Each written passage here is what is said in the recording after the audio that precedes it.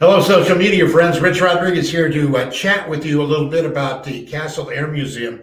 We were up there today to see how they are restoring a lot of planes. That Valley sun and the rain, it's not so much the rain, it's the sun that just beats those planes down. 75 planes are up at the museum. And the man who's in charge of this, he is the restoration manager, is Greg Stathatos. Say that 3 times, huh? Greg Stathatos, he says it's just a calling. He loves doing it because he says, I'm preserving history. And he's done a lot of other planes up and down California. And he got to the Air Museum and said, this is a place I want to be. What he really needs is help because he's got 75 planes on the museum grounds.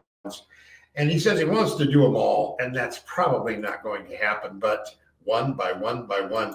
He says, in his words, it's like eating an elephant. You take one bite at a time. He is painting right here. This is the back part of the plane. He spent 40 hours sanding, power washing. You power wash to get all the insignias off. You put on a primer, and then you put on, this is the final coat. And you also have to mask the plane. He says you also deal with birds. He loves it, and he'd like to have more volunteers. If you go to Castle Air Museum, the website, and there's a big, long sign-up sheet there that you can tell him when you're available. But Greg would love to have you out there and help him preserve history, restore a lot of great planes out there.